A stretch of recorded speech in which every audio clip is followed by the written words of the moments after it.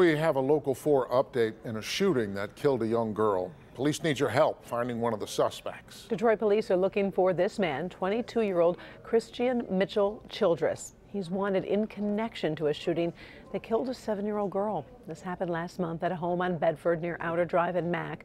Police say another suspect was arrested yesterday, but they need your help finding the second man. So if you do know anything about this case, you're asked to call Detroit police.